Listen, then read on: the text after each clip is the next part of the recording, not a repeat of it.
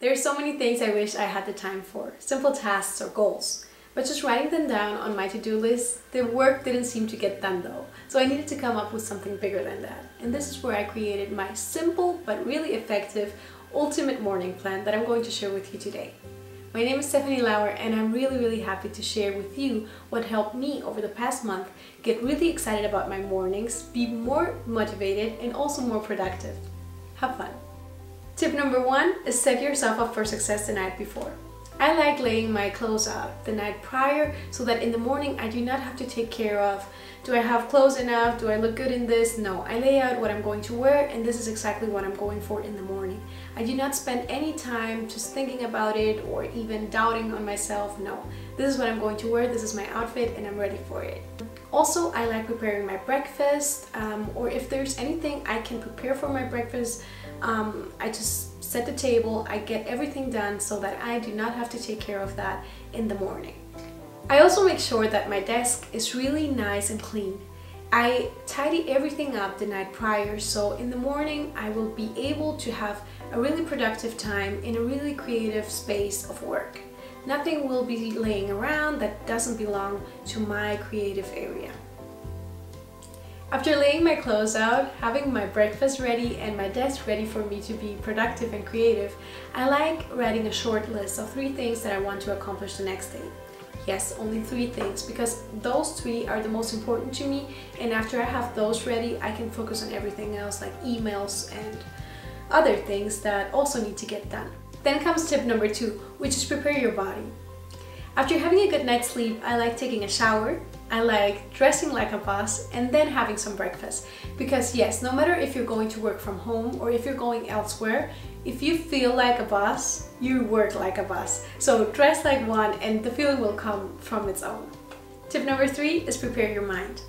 I like dedicating about 10 minutes of my time in the morning to just having a good read or listening to an inspirational, motivational video or podcast. What also helps for me is taking a good look at my goals.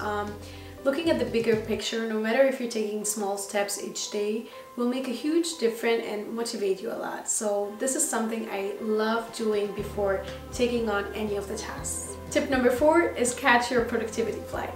I call it a productivity flight because it's the time where I will set a timer for 90 minutes where I'm going to have my phone on flight mode and just concentrate on the tasks I have in front of me.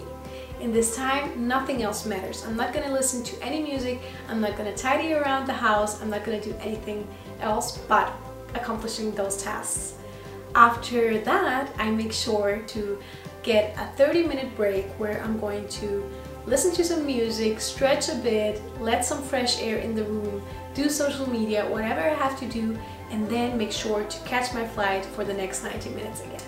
Last but not least comes tip number 5, and that is know when your work is over and celebrate your success.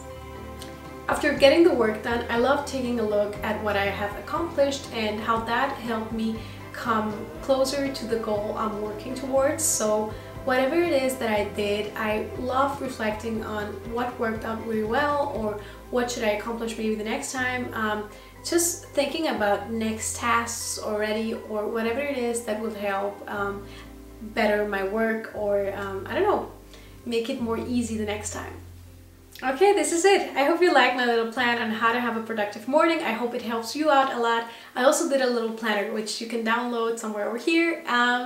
Just for you to fill out the blanks, fill out the tasks that you want to do and also have an overview on the steps I just talked about.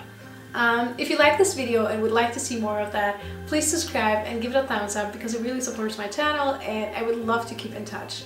Also, if you have any other tips, let me know in the comments because I'm really open for improvement and I really want to get towards my goals. This is something we're in together and I would love to get to know more about you. Have a good one and see you the next time. Bye.